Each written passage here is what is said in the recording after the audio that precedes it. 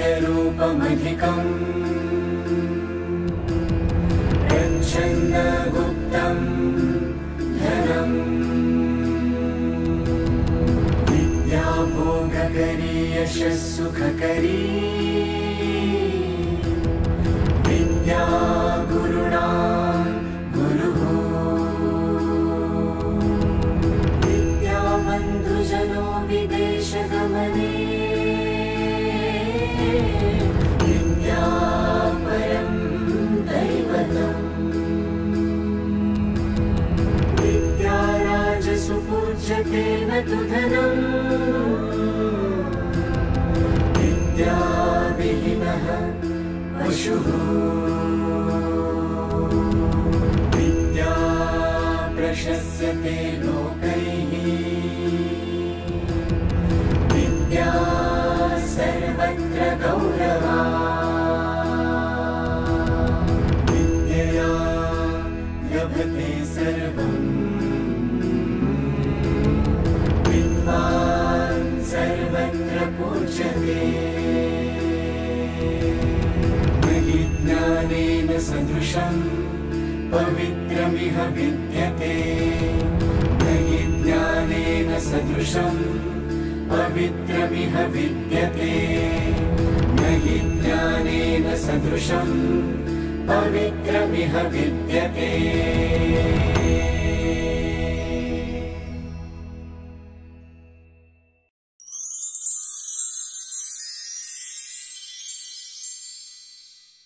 Dr. Madhav Rajaram Rajwade is a highly accomplished and dedicated principal of Parle-Tilak Vidyalaya Association's Sathaye College in Mumbai. With an extensive educational background and 34 years of experience in the field of physics education, Dr. Rajwade is renowned for his expertise and contributions in his field. Dr. Rajwade holds a Ph.D. in physics education. His research focuses on utilizing a specially developed knowledge organization tool to enhance students' learning abilities. He has published several research papers in esteemed journals, including the International Journal of Nano Dimension and Archives of Applied Science Research, and also published books which covered first-year B.Sc syllabus. Dr. Rajwade's expertise has been recognized internationally and he has presented his research at various conferences. As a principal, Dr. Rajwade brings a wealth of knowledge and experience to his role. He has also completed several research projects funded by B.Sc. University of Mumbai and contributed in college administration as a member of different committees as chairman or coordinator. He has been appointed as VC nominee on the screening cum evaluation committees of various prestigious colleges of Mumbai University. He is also a member of Perspective Plan Committee, University of Mumbai. Recently, he has been appointed as an Associate Dean of University of Mumbai Faculty of Science and Technology. He is also an in-charge director of Professor Bal Apte Center of Studies and Youth Movement. Lately, he has been instrumental in making a short film to explain the features of new educational policy and thereby actively promoting and helping many colleges to execute the National Education Policy 2020. Welcome Vidyavachaspati Dr. Madhav Rajwade.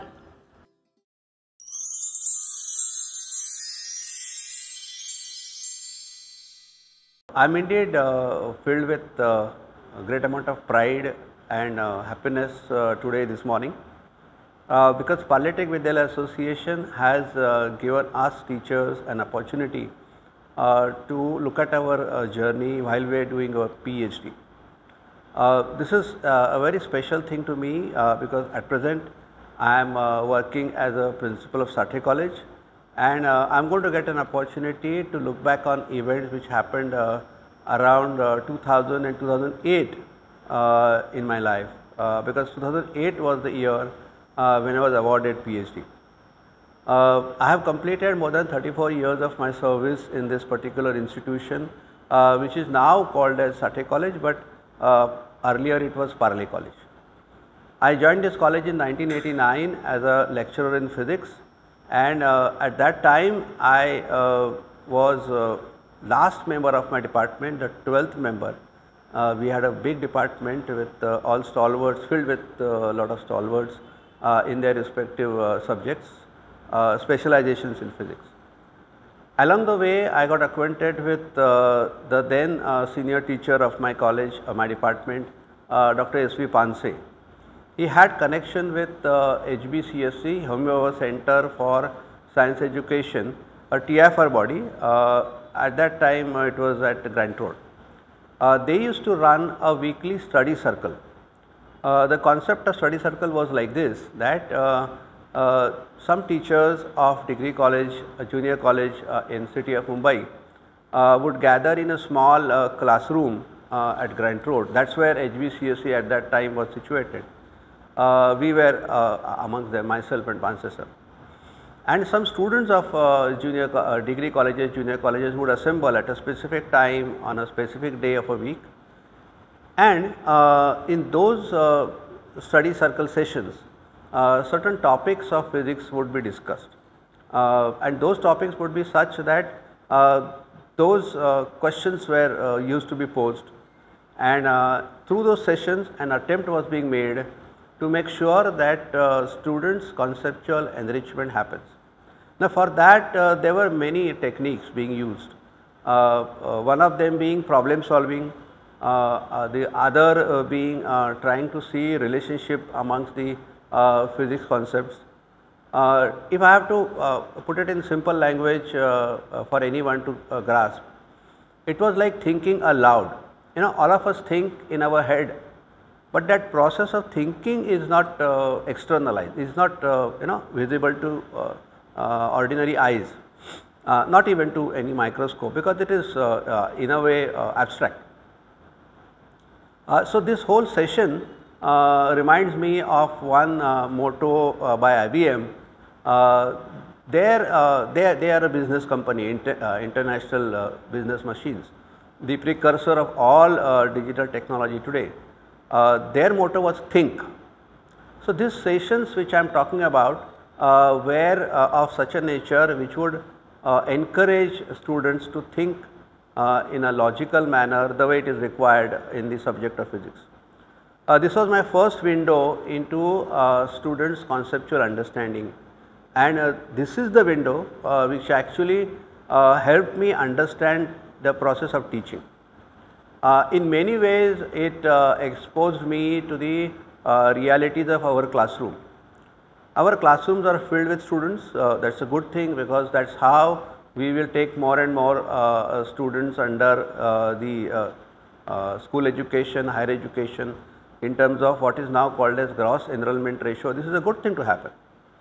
But I observed as I kept on attending those sessions that in these classroom sessions actually there is no time, there is no scope to observe in real time how students are learning, because the whole emphasis is on completion of syllabus, taking them through examinations and so on. That is for the very purpose schools and colleges are built, but this particular crucial aspect somehow is lost. Again, when I studied deeper in this particular field, I found out that this is not a merely Indian phenomena. This is a problem which exists worldwide in all classrooms, where in fact the ratio is favorable. So students actually carry some misconceptions when they enter the classroom, because students are not blank slates to write upon. I mean, they do not come to the classroom totally blank. They may be unaware about what you want to teach, but they have some notions, they have some understanding which they carry when they come to the classrooms. So what teacher has to really do is to identify these misconceptions and try to remove them and teach them accordingly. That is the right way of taking students forward. That is what I realized. In fact, a very important lesson I drew in this whole exercise of study circles is that actually there is no process like teaching. It's only learning which everybody has to go through. In fact, I formed an opinion that there is something which we call as coaching, and there is something called as learning. I also learned, which is now at that point of time now known to everyone, that teacher actually is a facilitator. Teacher is there to see that students progress in their understanding, and this is where these weekly study circles demonstrated to me that how one can become this required facilitator in learning process of a student. Now, in our classrooms we are aware, we have to be aware that the student teacher ratio is not favorable.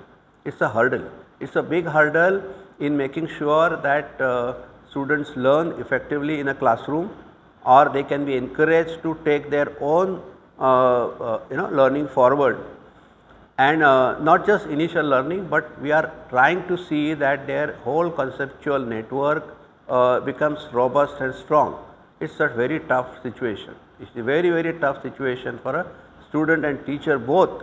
But then what I figured, what I found out with the help of my guide is that J.D. Novak, he was a biologist, you can look it up.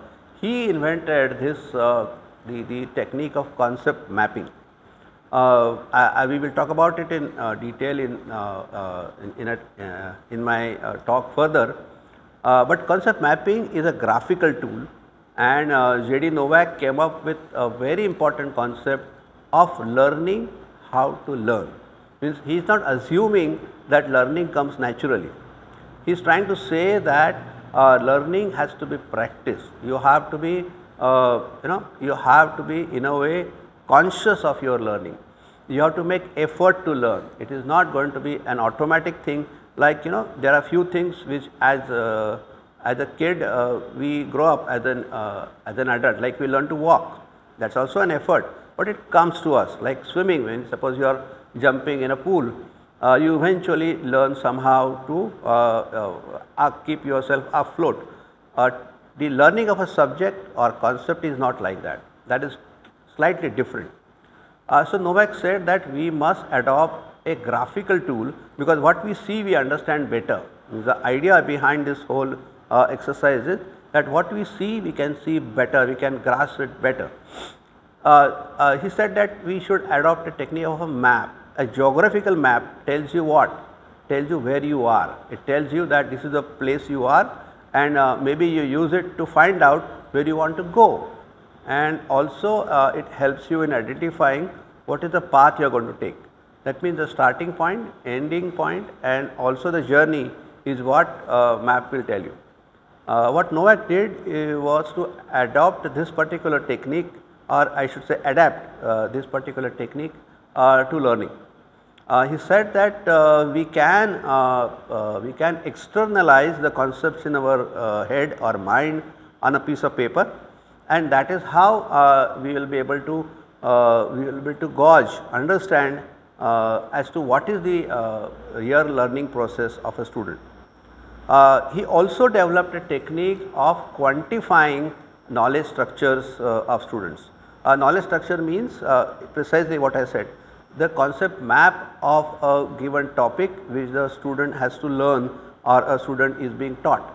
So he developed a technique to teach students of drawing up concept map of a topic which would have different concepts arranged in a particular way. Let us not go into details of that, in a particular way, and then that will reveal what is an understanding they have developed in that particular topic. That is the Novak's technique. This technique, in fact, in terms of cognition, cognition is a science of understanding. In cognitions there are three important features of our thinking, that is analysis, synthesis and evaluation. Analysis obviously means breaking it down. Synthesis means putting it together, and evaluation means to judge whatever I have at hand. Like for example, there is a judge in a competition. The judge is doing what? The performances of students, he or she is judging and giving them, evaluating them. In that same sense, whatever material I have, a student should be able to judge that particular material. So, these are the important features of our understanding which get strengthened when you practice concept mapping. Now, the difficulty of this technique is an excellent technique, it is a scientific technique, but it is time consuming to learn. Means the difficulty is like this, that you are trying to teach students learning, you have a technique which is also good, elaborate, but that itself takes time.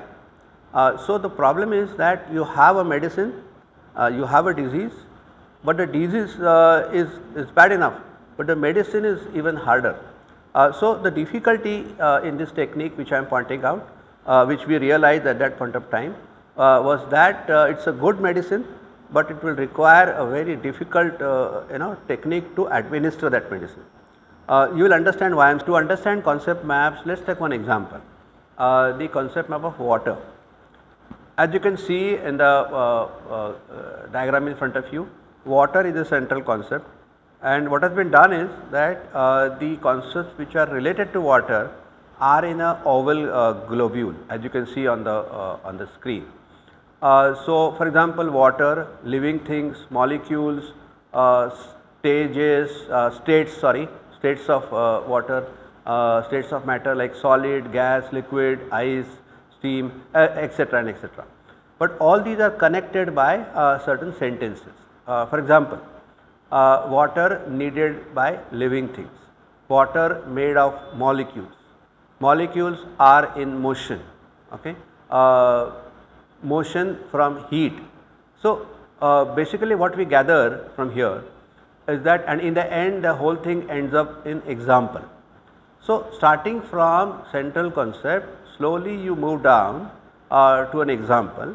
That means any relation between concepts is hierarchical in nature, starting from the central concept to more and more easier concepts. So, this particular structure to the knowledge requires to be parameterized, requires to be converted into numbers, and that is what Novak did by creating one scoring mechanism for concept mapping. Let us see another example, then we will understand. This is the example in algebra, where very important algebraic concepts have been listed and their interrelations have been illustrated in this particular map. So, just to summarize the technique is graphical in nature. It certainly helps students in identifying the important key concepts in a given topic. It also helps students understand what is the interrelations of these particular topics, and it is also amenable to quantification. You can put a number to students' concept map and all that is there, but only difficulty, as we realize, is that that technique itself is time consuming, and probably in a classroom size which we have, it is not very easy to adopt that technique. And that is where I found my topic of my PhD.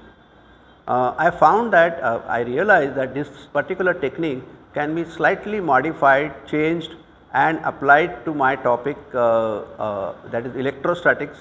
I chose as a topic to study, and another thing I realized that this particular topic is highly interdisciplinary in nature. Today it is a buzzword, but way back in 2000 it was just starting, this idea was just coming forward, and the topic we chose had an element of physics, statistics, educational psychology and also cognitive science. To put it very in simple terms, it was in a way trying to document journey of a student from mere novice to become an expert. How a student can be converted, can be taken from the novice to an expert whose conceptual network is rich and it will help him solving problems. I registered for PhD in YCMOU in 2000 with the help of really great minds which I got an opportunity to work with.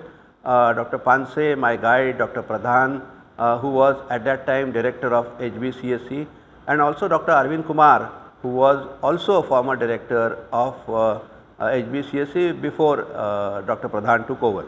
So these were golden times to me really, because all these were people who guided me into this particular very important stage of my life.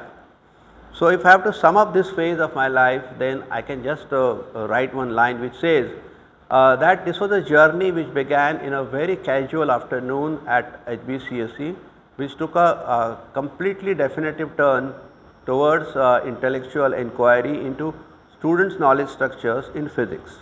That was my topic.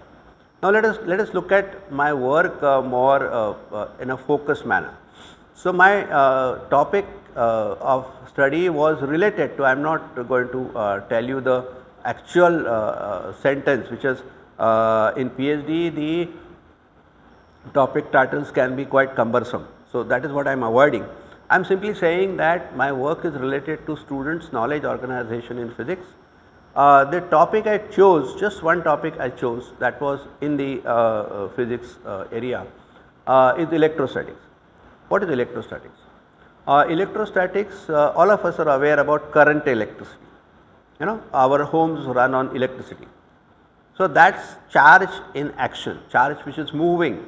Okay, we say electric current, we have meters, we have all our gadgets working on electric current.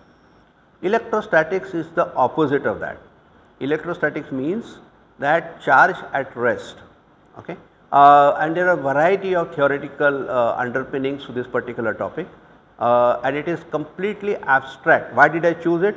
Because it was completely abstract. That is not something I can easily pinpoint upon to work of electrostatics. One daily simple example to understand electrostatics is that if you comb your hair, then the comb is charged. Believe me, this is taught in simple school physics. And if you touch those that particular comb to simple paper pieces, that paper pieces, small paper pieces are picked up by the comb. So this is a very simple example of electrostatics. So this particular topic of electrostatics we chose, and we decided that let us investigate how students understand electrostatics. So we selected a sample of about 60 students, and we worked with them for about 3-4 years, and that is where we learnt that the knowledge structures of students can be parameterized. Parameterized means we can convert the structures into numbers, because as any science requires, physics requires, if I want to understand anything, I need to convert it into numbers. Along the way, we also developed a technique to identify interrelations with concepts, because what is learning is not just identifying concepts, understanding concepts. It means understanding relations between concepts, and that is what is called as semantic relations in literature. Semantic means what it means, what a particular word means, what a particular word's relation to another word, what a particular concept relation to another concept means. That is semantic relations. So we discovered a lot of them. We hope to convert students from a mere novice to an expert who can actually understand physical principles, actually apply these understanding of concepts and their interrelations to problem solving. That was the objective, that is the thing we hope to study.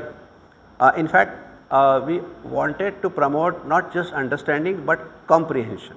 Comprehension means to get the whole picture, not look at the isolated parts, but to get the whole picture. That was the project we started with, a small sample of 60 students in the second year of B.Sc in my college plus some other colleges. How can we parameterize this number? How can we convert the student knowledge organization into a number? So for that purpose, we developed one number which is called as soundness number, S. The technique was very simple. The technique was like this, that we chose about 5 concepts, central concepts in electrostatics, and simply asked them, the students, to list whatever comes to their mind related to that concept on a piece of paper. For example, we gave them a central concept, charge. So there were about 60 students. We tell them to make a list of concepts which they think are related to charge. Okay, they just make a list. They were given certain time, and only tool which they had was a pencil or a pen and a paper, and of course their mind.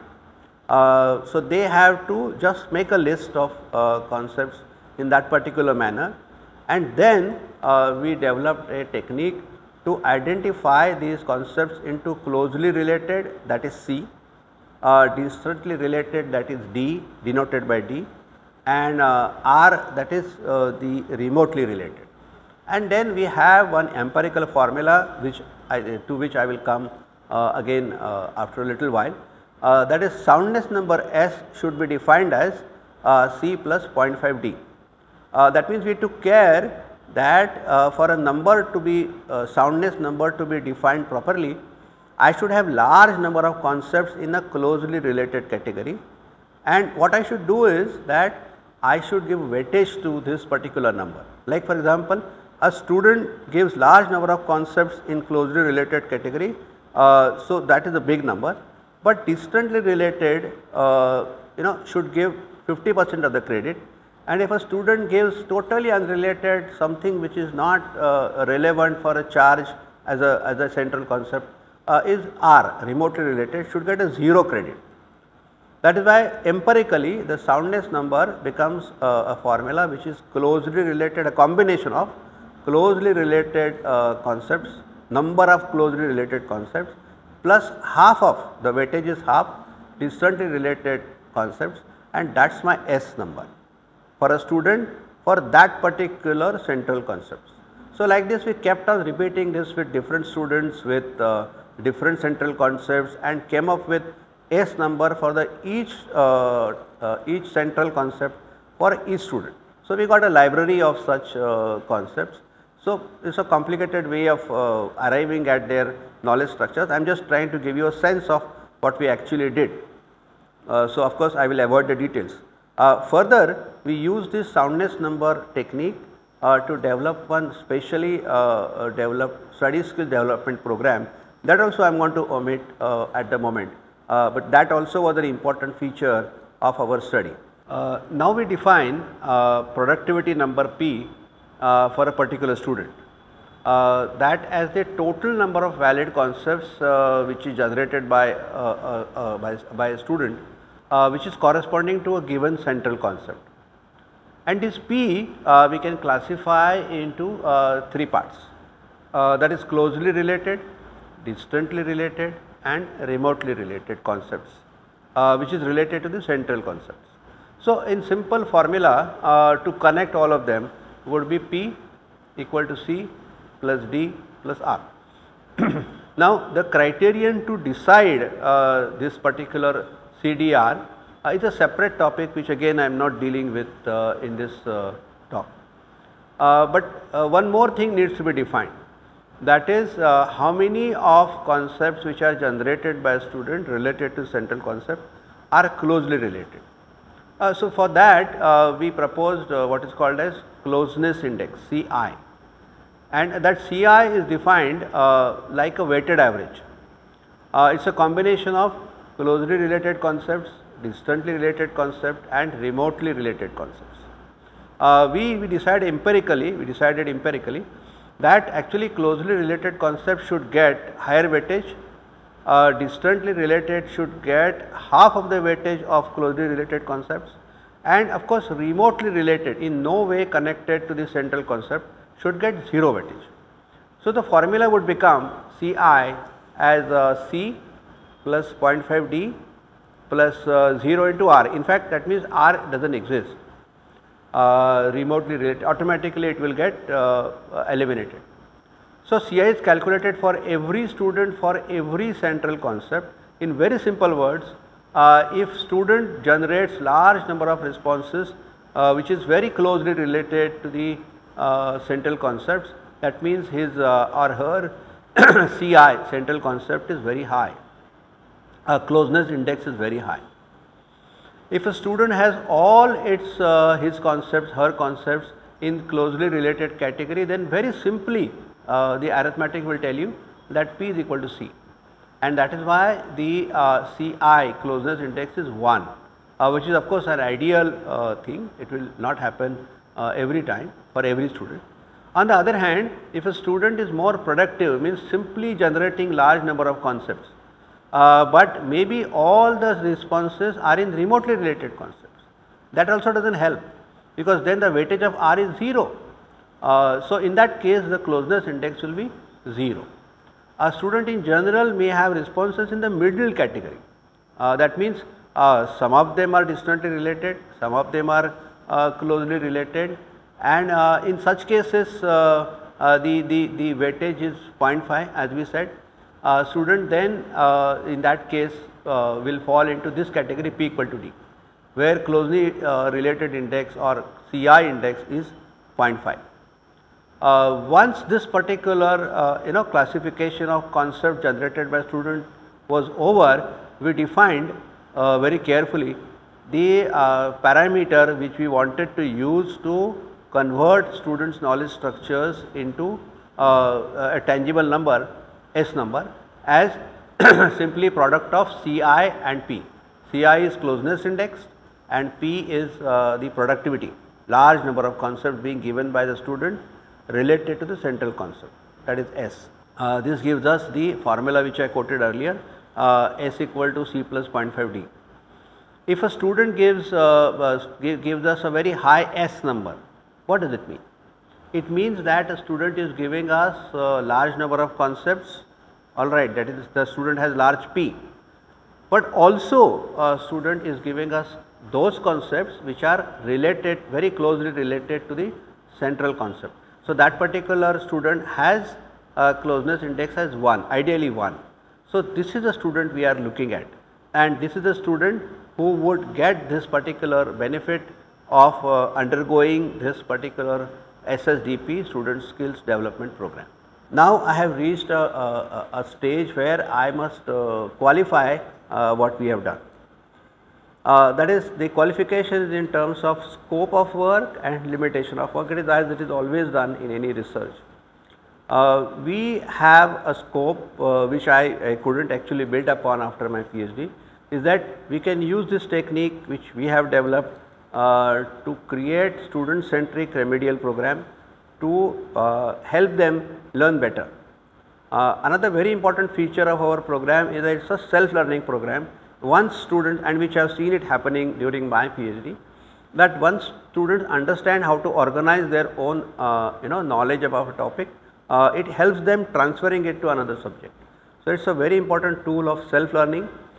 Another very important feature of our work which we did at that point of time was that it provides feedback to the students themselves about their own understanding of a subject.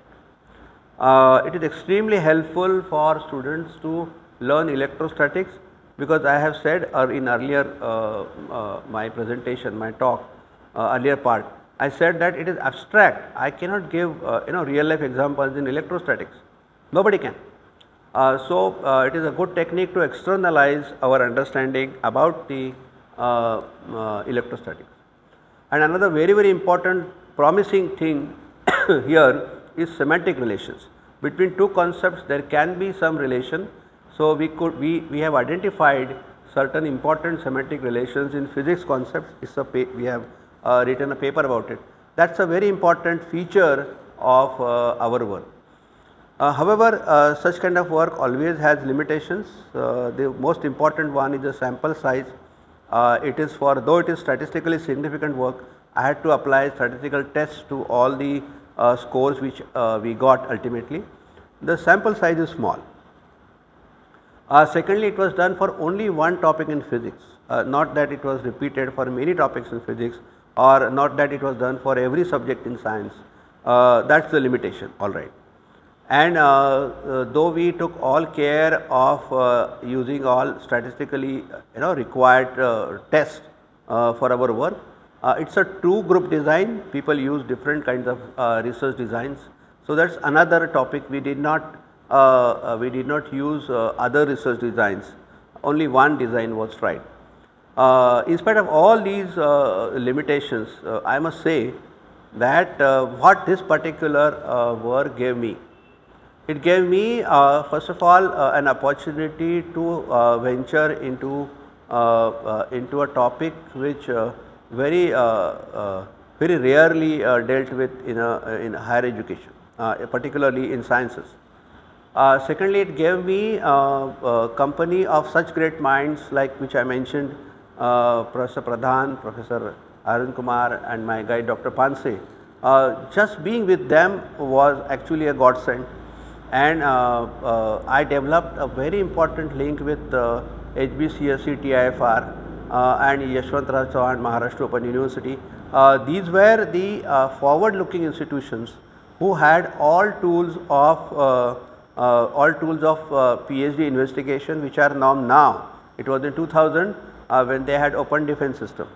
It was in, later they had this particular system of reporting on your Ph.D. work at a periodic interval of time. There was a criticism involved every time, that is the important feedback from stakeholders. So in that way, it to me, it as a teacher, it enriched me in a big way. It also taught me what are my limitations or any teacher's limitations to engage instruction in the classroom. And most of all, it told me that how challenging it is to teach physics to the students. So that's the way of making you more humble while delivering your job. Thank you. पवित्रमिह विद्यते नहि ज्ञानेन सदृशं पवित्रमिह विद्यते नहि ज्ञानेन सदृशं पवित्रमिह विद्यते।